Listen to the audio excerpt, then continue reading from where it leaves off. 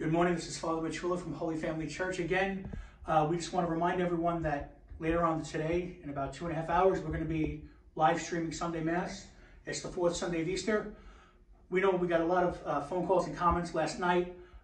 No, this is not the Mass I actually wear to stores. That was a joke.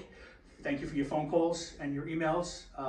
We wear regular masks to the stores.